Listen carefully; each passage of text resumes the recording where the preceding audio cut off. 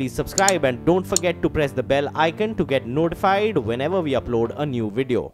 I caught up with the principal economic advisor Sanjeev Sanyal to talk about the ways in which India's public sector banks can be nursed back to good health. The conversation turned around to the IDBI Bank model as well.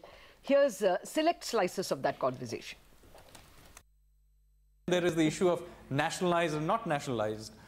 We have, for example, the old nationalized bank, but then you have IDBI, which is a government-owned but not considered a nationalized bank because it functions under a different act. So there is a variety of menu of options. So all of these options should be debated, and the government should consider them and act on them as things go. Now, will IDBI be an experiment for the government? Well, I'm not in a position to comment. I will let you speculate on that, but my point is a very simple one, is simply this, that there are many options and permutations of things that need to be done and can be done.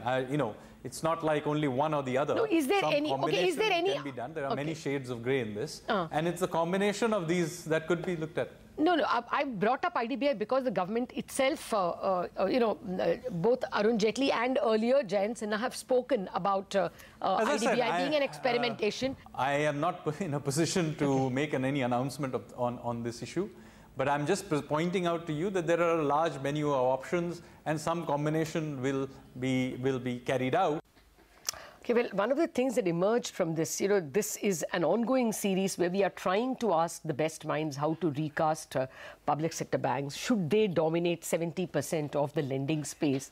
Now, one of the things that Sanjeev Sanyal hinted is that even if you don't bring down the number of PSU banks, what you could do is ensure that the non-public sector bank grew faster. In any case, many of the PSUs can't grow because they are under RBI's PCA, or prompt corrective action. Listen to that bit.